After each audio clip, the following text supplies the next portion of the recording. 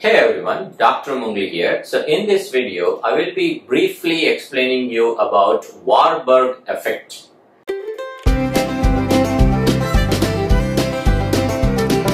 Now what is this Warburg Effect? Now the Warburg Effect can be seen in plants which is related to photosynthesis, and the Warburg Effect that is seen in the humans is related with the cancer cells. Now what exactly happens in Warburg Effect? As we all know, glycolysis. Glycolysis is the breakdown of glucose into pyruvate. And now the fate of pyruvate, it all depends on whether the cell has got mitochondria and sufficient oxygen, or if the cell do not have mitochondria or do not have sufficient oxygen. That's what is basic glycolysis is. So it is conversion of glucose into pyruvate. Of course there are several steps involved in this, and then the two pyruvate molecules. These two pyruvate molecules, fate of these two pyruvate molecules, as I told before, it all depends on whether the cell has got mitochondria and sufficient oxygen. So if the cell has mitochondria and sufficient oxygen, so two pyruvates will be getting down into the mitochondrial matrix and will be converted into two acetyl-CoAs, and these two acetyl-CoAs will get into TCA cycle, and further NADH, FADH2 coming from TCA cycle will be undergoing oxidative phosphorylation to give ATPs. Ultimately we are going to get 30 or 32 ATPs per glucose molecule. That is what is oxidative phosphorylation or oxidative degradation of glucose. Now, what happens if the cell do not have mitochondria and if the cell do not have sufficient oxygen? So, no mitochondria or not sufficient oxygen is present. So, during that time, two pyruvates will be converted into two lactate molecules, and this is referred as anaerobic glycolysis. So when the glucose is undergoing anaerobic glycolysis, one glucose will give you only two ATPs. Now let's see what is Warburg effect. Now in tumor cells, there is something which is a special property of tumor cell that they have seen in relation with the glycolysis is all tumor cells. So what they do is, it has been observed that it has been observed by Warburg, so that is why this is called as Warburg effect. So what he has observed is tumor cells, they consume too much of glucose, so the quantity wise too much of glucose is consumed by tumor cells that are highly proliferating cells, and what they do is they are going to divert those two pyruvates coming from each glucose molecule into two lactates, even in the presence of mitochondria and oxygen. That is what is the contrasting feature in tumor cells, that is, in the presence of mitochondria, tumor cells in the presence of mitochondria and also presence of sufficient oxygen. During that time, they are going to divert two pyruvate into two lactate molecule. This is sometimes referred as aerobic glycolysis. Aerobic glycolysis. Usually in the textbooks, aerobic glycolysis is means glucose in the presence of oxygen and mitochondria undergoing TCA cycle and completely oxidized. Sometimes we refer that as aerobic glycolysis. And in the absence of oxygen, glucose converting into 2-lactate, we call it as anaerobic glycolysis. But in Warburg effect, what happens?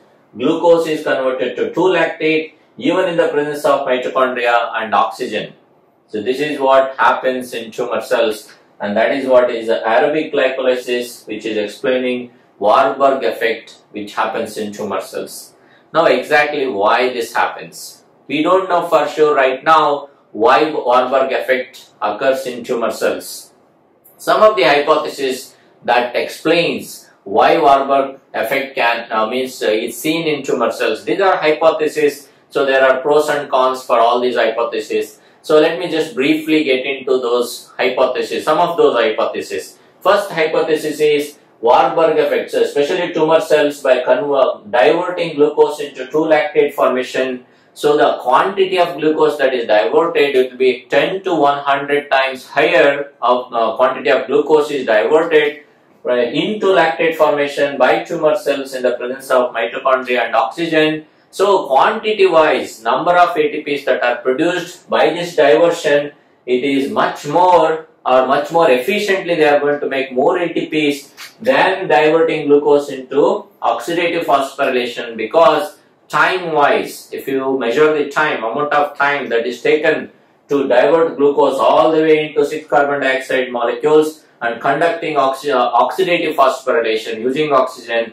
it takes more time and it's a less efficient mechanism to generate more ATPs when compared to diversion of glucose into 2-lactate. So in higher quantities, 10 to 100 times more than what generally is seen by tumor cells, thereby they produce more ATPs efficiently. This is what is one of the hypotheses. Now the second hypothesis is by diverting glucose into 2-lactate formation, so the additional glucose, because a lot of glucose is consumed by tumor cells, so the additional glucose molecule can be diverted into other metabolic pathways, especially pentose phosphate pathway.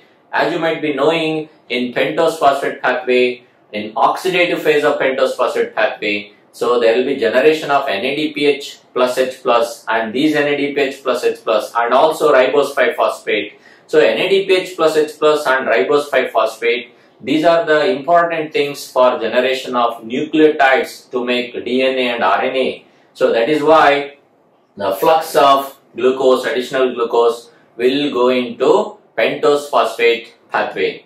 Now what is the other hypothesis? So whenever glucose is diverted into 2-lactate formation, that means for every lactate that is produced, so there will be release of 1 proton. So that means it decreases the pH of the media, pH of the microenvironment there by increasing H plus ion concentration. That means this acidosis, so microenvironmental acidosis there, so it will help in the tumor becoming more invasiveness. So the invasiveness of the tumor, it is helped by high concentration of H plus or the acidity or the acidosis in the micro tumor environment. So that will lead to, it give more invasive capacity for the tumor cells to spread, causing metastasis. And the fourth hypothesis is, so the glucose converting into 2-lactate, and these 2-lactate further, they can undergo metabolic pathways, and these metabolic intermediates coming out of lactate, they will change the cell signaling going on in the tumor cells, favoring it for proliferation, high proliferation, because so the metabolic intermediates that are coming out of lactate can decrease apoptosis or cell programmed cell death.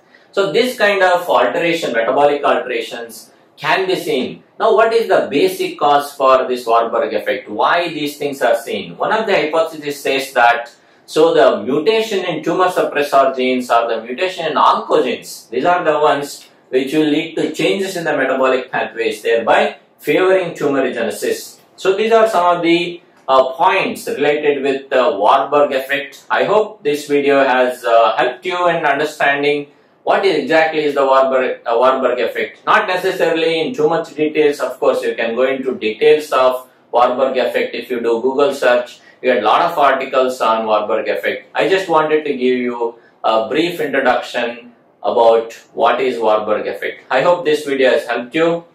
Thanks for watching, and see you in my next video.